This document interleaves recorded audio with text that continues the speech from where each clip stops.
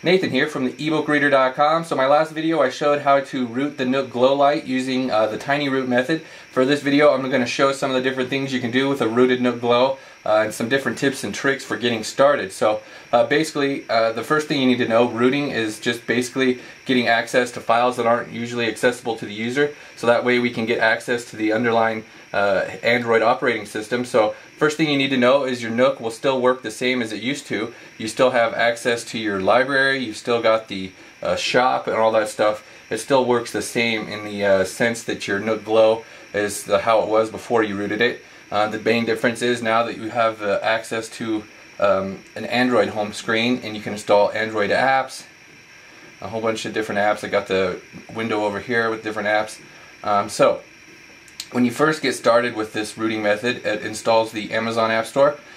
So once you set up the Amazon App Store, you're going to need a micro SD card inserted into your Nook to download apps from Amazon.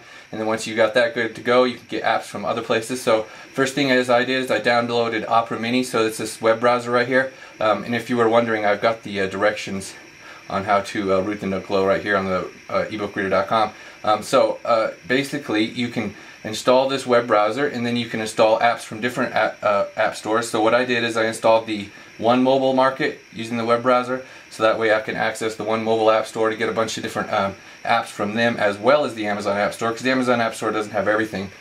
So like for instance, a couple of things when you're using the Amazon App Store. I noticed that the Kindle app from there won't work, the Aldeco app won't work. You've got to use older versions of these apps to get them to work. So like the Kindle 3.1 works and Aldeco 2.0 works, the newer ones don't. So I got these two from Android Freeware actually. I'll have the links to these apps on my written review portion of this article.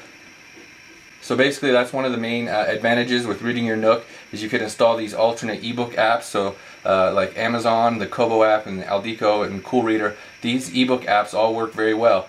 So the Kindle app, the buttons don't work. For the Nook's buttons right here don't work, so you got to use the touchscreen like normal. But otherwise the app works fine.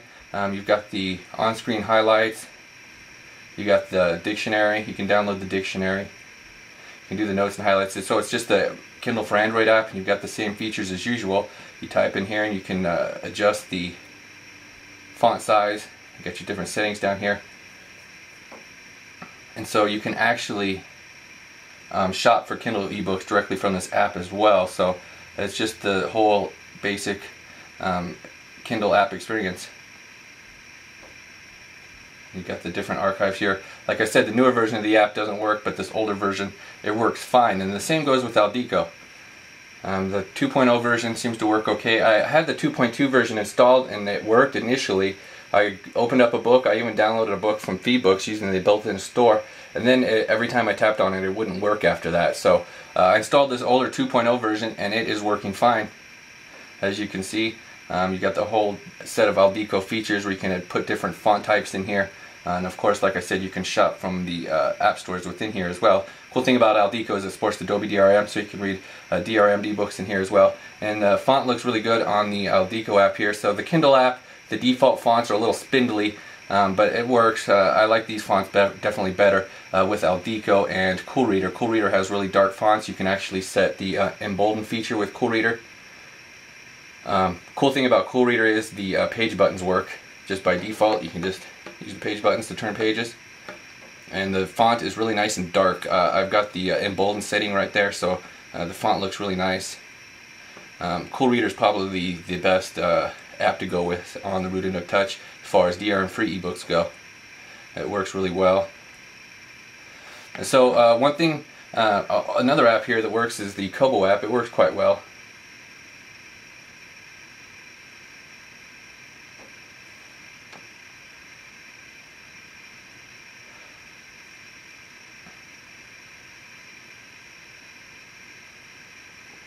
Again, the page buttons don't work on this app, they just work in the Cool Reader one, and you can use the regular Nook app obviously, and then you tap the pages here. It turns pages quite fast as far as the ink goes. The Kindle one, it kind of flashes extra sometimes, but the Kobo app, it works pretty darn well actually on the rooted Nook Touch. Okay, so the Nook Touch is notorious for being pretty awful when it comes to PDF reading. So when you root it, you got some different options. You can install some other PDF apps. Easy PDF Reader works okay.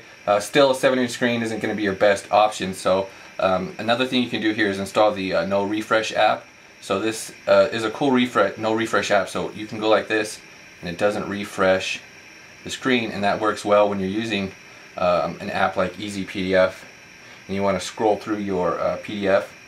So let's go ahead and open up a file here, and I'll show you how this works. So this No Refresh app was developed for the Nook Touch, and it works on the Nook Glow as well. There's some different ways to use it. What I do is I hold down the home button on this is button savior over here you can use to navigate, and I hold down the home button. It pulls up your recent apps, and you can activate the No Refresh app here, and you can set the contrast by using those arrows right there, and that way you can just scroll without it refreshing constantly. That also works really well for the web browser. Okay, so the No Refresh app, it comes in handy when you're using the web browser as well, because scrolling can be a little bit wonky just because it constantly wants to refresh. So it's going to be a little awkward when you're using that, but if you enable the No Refresh, then you can scroll a lot easier without the screen constantly refreshing. Okay, one thing I've noticed with the glow light on, it does seem to make it more apparent with the ghosting. So you can see more ghosting lines in here than if you have the light off. You can't really see them as much. So one thing I find myself doing often is I hit this button twice and it refreshes the screen and gets rid of that stuff. So some of the other apps I have installed on here that are working well. So this doesn't come, this Tiny Root package, it doesn't come with any of the Google apps, which is just fine by me because I can install these other apps anyway. But it doesn't have like Google Reader, so what I did is I installed NewsRob right here, and that's an RSS reader, and you can install, you can set it up with your Google Reader account that way, so you can get your RSS feeds on here. That's a good way to read news feeds on the Nook.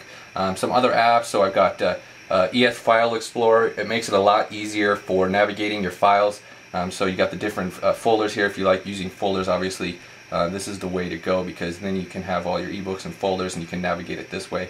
It's a lot easier when you want to delete stuff and find stuff as well, using an actual file manager as opposed to just a library that the regular Nook has. So we've got the Dropbox installed. Another thing I really like to use is the color note, so I can use it to create notes and checklists. That's kind of a handy little utility. Right here I've got this battery monitor installed, or this battery widget. You can download that from One Mobile, and it's a battery widget, and then you can put it down here and you get the exact percentage of what your battery is at. Another thing that I downloaded from One Mobile is you'll notice the difference if you have your Nook rooted is that normally it's black background right here and it's kind of hard to read. So what I did is I went over to One Mobile and I downloaded the minimalistic black theme for ADW. The ADW is the launcher we're using here, and that way it darkens the text a little bit here under the icons, and then it gets you the background right here. It's kind of a nicer background than the stock launcher, so that's just one thing you might want to install. Some of the other apps I have on here, we've got a calculator, so you can install a calculator app if you want to do some calculations on your Nook. Got this sketch pad installed, just a basic sketch pad.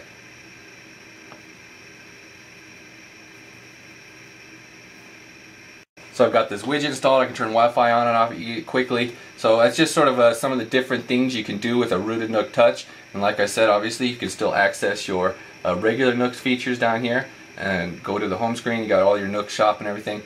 So sometimes I've noticed that your taskbar disappears up there. If it does, you just go like that, pulls down, and you get your taskbar up here.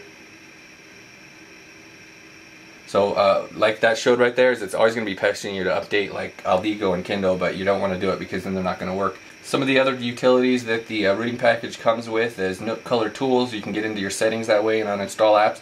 Oh, so way to uninstall apps, let me show you here.